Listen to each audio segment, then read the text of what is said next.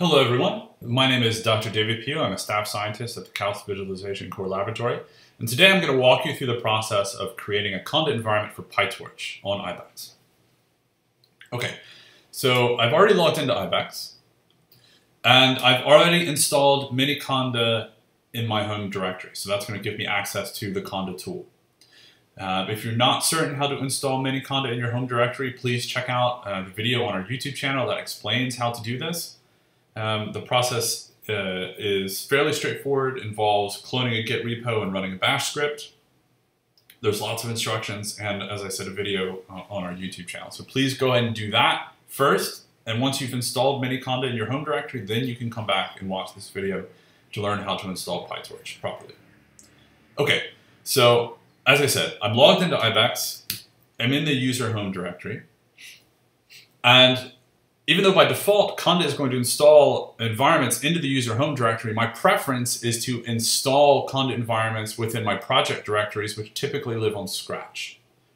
So the first thing I'm going to do is I'm going to change to the Scratch directory for my user, and then I'm going to make a project directory. So I'll call this, because we're making an environment for PyTorch project directory. And then I will change into that directory. And you can see that there's nothing in this directory, but it's an empty project directory. So this is where we're going to create our environment for PyTorch. Okay, so now let us visit the PyTorch website. Okay. So on the PyTorch website, if you click on Getting Started, you'll be taken to some instructions on how to install PyTorch on whatever your operating system might be. So we're going to be installing on Ibex. So Ibex runs a flavor of Linux as the operating system. So if we click on Linux, so we're going to be using Conda. We're installing for Python. And now we need to choose a CUDA version. So the default CUDA version for PyTorch is 10.2. You need to make sure that you pick a CUDA version that's compatible with the drivers that are available on Ibex. So Ibex actually has CUDA 11 drivers. You can check that if you just run NVIDIA SMI on the login node. You'll see that you have the driver version and the CUDA version that those drivers are compatible with. So it can use CUDA 11. Now, if you need to use CUDA 10.1 or CUDA 10.2, that's fine. You can install that version of CUDA, and it will work. These drivers are kind of backwards compatible in that sense. So we're going to be using CUDA 11, so I'll just install the most recent version that we can. Right, so I'm going to now clear this out. And instead of using the provided Conda command, I am going to create a Conda environment file and then install my Conda environment from that file. I think this helps with reproducibility and portability of your environment if you need it. So to do that, I am going to create an environment file. And environment files have a particular structure. If you're unfamiliar with environment files, then you can check out our Conda training on our YouTube channel. It covers all different aspects of how to create environment files. But every environment file must have a name, so I'll just call this my PyTorch environment. And then you always want to specify which channels, which are places where Conda will look to install packages. So you should always have a channel section in your PyTorch or in your Conda environment files. So here we're going to need to use the PyTorch channel because that's where you'll get your official versions of PyTorch, followed by the Conda Forge channel, which is where you're going to get CUDA, cuDNN, Nickel, any of your CUDA libraries from, and then followed by the defaults channel. It's very important when working with PyTorch to remember to include this PyTorch channel. That is because there are unofficial builds of PyTorch that are available on Conda Forge, and if you do not specify PyTorch, you may end up getting one of those unofficial builds. And you really want the official builds of PyTorch. Okay, So now we're going to list our dependencies. And so, of course, we're going to need PyTorch. And then we're going to need, I'll just add torch vision and torch audio. The order in which you list these dependencies doesn't matter. I tend to try to put things in alphabetical order because I'm a bit of a pedant, but that's okay. And CUDA toolkit. Now notice I haven't been putting any version numbers as of yet. And that's because I'm going to allow Conda to pick the most recent versions available for those packages. But for CUDA toolkit, I want to be very specific and say I need CUDA 11.0. Okay, and then the last two things I want to do is to be explicit that I want to install Python, and then I want to explicitly install pip. And explicitly listing pip in your environment file is very important. So it may be the case that pip would be installed because it might be listed as a dependency of one of these other packages anyway, but it's very, very important that you install pip in all of your Python-based Conda environments. And the reason is that if you ever need to install a package with pip because it's just not available via the defaults or any other Conda channel, then you really want to make sure that you're using a pip that's installed in your Conda environment to do that pip install. That way, when you run the pip install command, you can be confident that pip will actually install those packages inside your Conda environment and not somewhere else on your file system. And this is very important because it'll save you time down the road, because it will make sure that everything is installed in your Conda environment and not somewhere else on your operating system in Scratch or in your home directory, somewhere else, which makes it very difficult to figure out what's going on. It can break your Conda environments. So always install pip in your Conda environment. Okay, so there we go. That looks good. So I will save that. And now I will run the Conda command to create an environment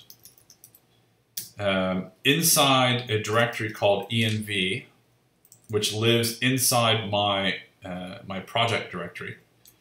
So note this is a relative path from my current directory to the directory where I want to install the Conda environment. And then I am using an environment file. And then I'm going to add this force option, which basically, if there was a pre-existing environment in that directory, it would remove it and then reinstall from scratch. So this is just kind of my preferred way to get consistent and reproducible Conda builds, is to always rebuild my environment from scratch whenever I'm adding or removing dependencies.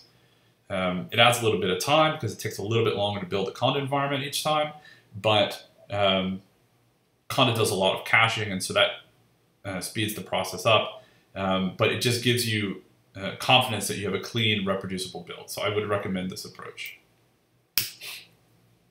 Okay. Now, Conda is going through its usual environment creation process based on the specifications in your environment file. And it's just checking to find the most recent versions of those packages to make sure it can find a set of versions that are mutually consistent, again, given the constraints that you've imposed in your environment file. In this case, the only thing I imposed was the channel priorities, PyTorch, Conda Forge, and then defaults, and a version number on my CUDA toolkit. Sometimes the solving step can take a while depending on how many packages you're installing.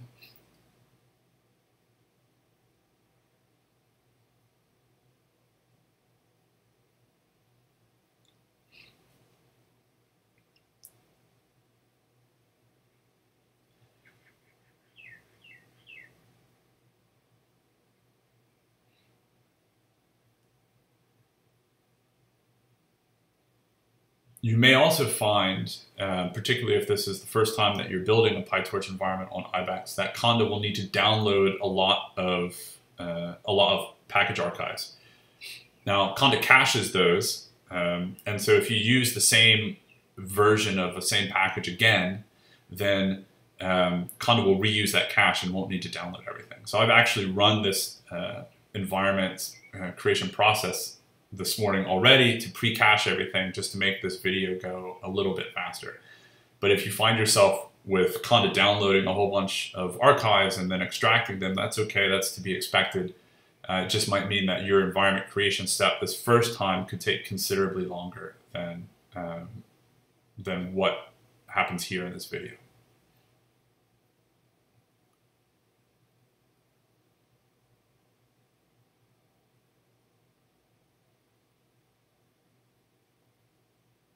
Okay, so there we go. Now we're done, and we can activate the environment. Now when you activate an environment by prefix, you don't actually have to pass in this entire absolute path from the root file system all the way to your Conda environment. You can actually just provide the relative path. And now, again, you can just confirm that the Python binary is coming from our environment and not somewhere else in the operating system. You can check that your pip is coming from your environment and not somewhere else on the operating system. Always good to check which pip. Just in case, if you forgot to include pip in your environment file and pip wasn't installed as a dependency of some other package, then this which pip would either say pip not found, or it would give you a path that was somewhere else in your operating system. If you had, like, for example, installed pip in your home directory, which a lot of users seem to have done. You really want to make sure that this pip is coming from inside the bin directory, which is in your environment. Okay. And now if we were just to check that PyTorch has been installed, so we can do Python, and then we can do import torch. Cool. Okay, so a couple other tips and tricks. So let's go ahead and deactivate this environment. And I'm going to clear this out. So I like to wrap my Conda environment creation inside of a bash script. That way it makes it a little bit faster to run the Conda environment creation commands. Also makes it a little bit easier if I have a more advanced environment creation step that might involve some extra installation steps, some compilation steps, things like this. Sometimes those more advanced PyTorch environments need to be actually launched as a job on Ibex in order to get things to compile properly. I'll be making another video with a more advanced example that demonstrates how to do that. But wrapping your Conda environment creation in a bash script is really helpful for those use cases as well. So I'm going to go ahead and show you how to do that now. So I tend to keep my bash scripts for projects inside a bin directory. So I'm going to go ahead and make a bin directory. And then I will cd into that bin directory. And so now what I'm going to do is I am going to create a shell script, and I'll just call it create conda environment.shell. And inside that, I'm going to add the first line of my shell script should be path to the Python interpreter, or the bash interpreter that I want to use. I typically like to run my environment creations using a login shell, and that makes sure that Conda commands can be properly utilized within this bash script.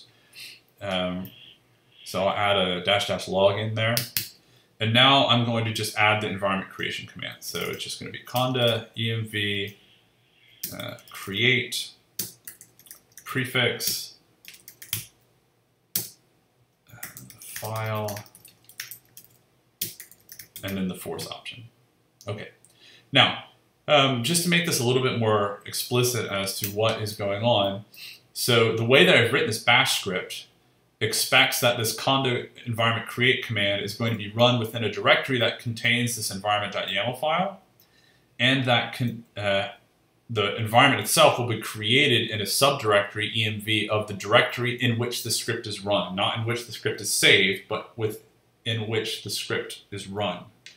So just to make that a little bit more clear, I'm going to create a variable called project dir, and I am going to assign that the value of pwd, which will be the working directory in which the script is run. And then I'll come over here and I'll just reference that environment variable twice. And make sure there's no typos. Okay. And remember, the -- force option is going to delete any environment that already exists at that prefix and then reinstall from scratch.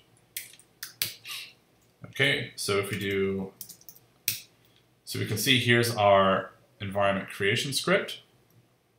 It's not executable yet. So if you look at the permissions over here, you'll see that it has read-write permissions for the user, but not executable permissions. So we need to make this Conda, or this shell script executable so we can run it. So we'll do, to do that, we'll use change mod user plus x. So that's giving executable permissions to the user for a particular file. And now if we look at that again, you can see that this Conda environment creation script is now green, which is kind of a visual indicator that it's an executable script. And now we have executable permissions for the user. Cool. And now just to show you that this actually works as expected. So remember, we're in the binary directory, so we need to, or the bin directory. So we need to go up to the parent directory. So this is our project directory. And from here, now we will run this environment creation script.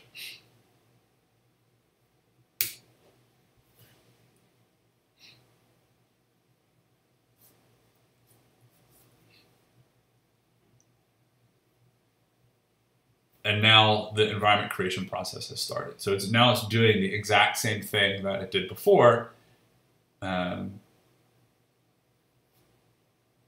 It's just removing that environment file, and then or that environment directory, and then it's going to reinstall.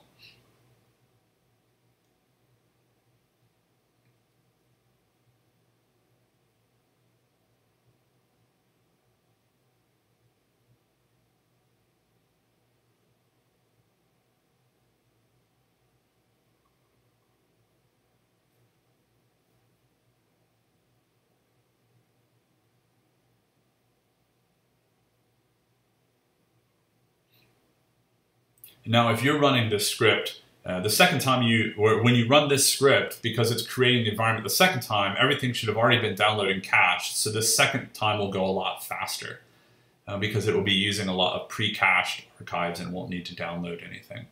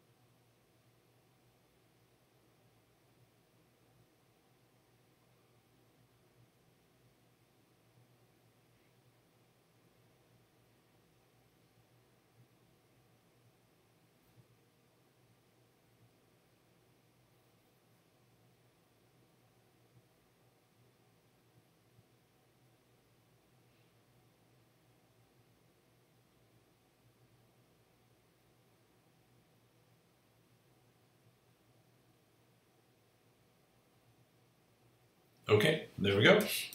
And again, we can activate this environment. And now if we want to see everything that's installed, we can do a conda list command.